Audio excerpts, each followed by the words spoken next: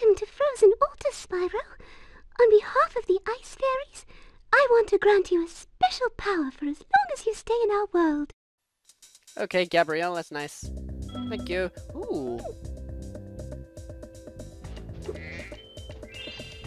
Ah, man, now this is some nice composition for music, that's for sure. Copeland, my man, you know what you're doing, don't you? Also, you gonna say something at all? Some bear sold us a laser defense system to protect us from Rhinox, but with these flippers I can't even turn it on. You'd have no trouble using it though.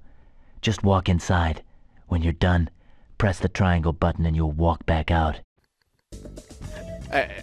What?